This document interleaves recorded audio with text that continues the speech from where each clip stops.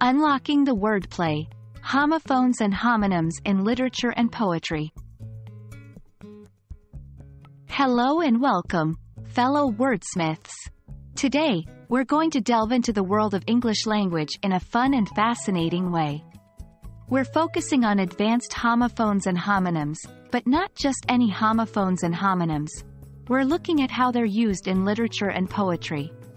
Let's unlock the beauty of wordplay and see how writers and poets use these linguistic tools to add layers of meaning to their works.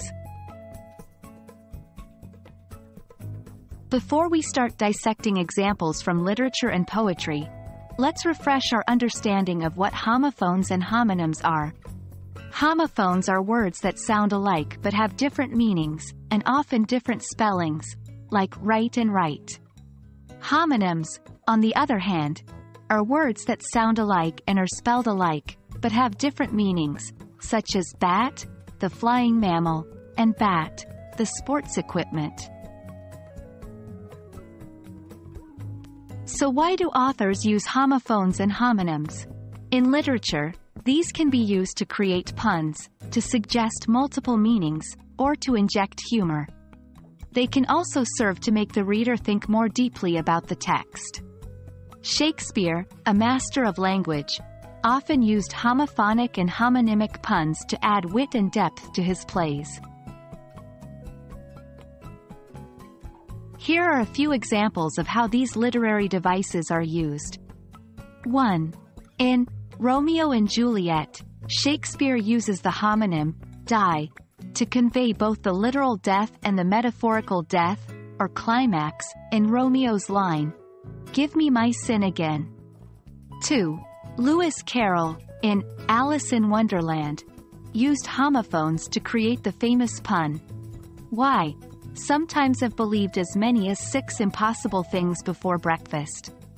Here, 6 and sex, an old term for six, are homophones. Poetry often uses homophones and homonyms to create rich, multi-layered meaning. They allow poets to play with sound and sense, and can add rhythm, resonance, and ambiguity to their work. Let's look at some poetic uses of these devices. 1. Emily Dickinson's poem, A Route of Evanescence, uses the homophones route and route to add complexity to the fleeting image of a hummingbird. 2. Robert Frost in The Road Not Taken uses road as a homonym, representing both a physical path and symbolizing the path or choice in life.